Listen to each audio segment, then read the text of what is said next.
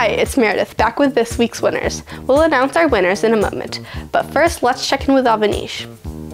Thanks, Meredith. Everyone who entered the challenge this week has earned 1 point. Tons of people earned bonus points as well. You can check out our website for more information to see your final point total. Adwaita has been at the top of our leaderboard since week 1, and that didn't change this week. Great work! We handed out lots of bonus points in our final week for completing a 3-challenge streak, completing 5 challenges, completing all 8 challenges, and taking our online STEM course. Westwoods and South Shore Charter both hit level 5 this week.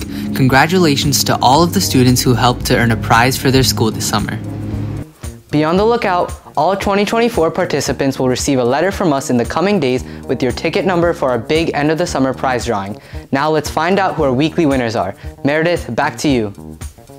Our Audience Choice Award goes to the machine with the most votes. This week it goes to Isaac, Ruth, Jane, and Paul. The Junior Board of Engineers Award goes to the submission that our junior board thinks showed the most creativity and problem solving. This week's winners in the 9 and younger category is Darshan.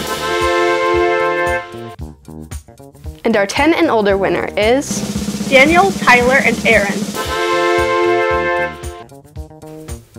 As we all know, failure is a key part of the engineering and invention process, and that's especially true when it comes to building Rube Goldberg machines. This week's Epic Fail Award goes to Chris.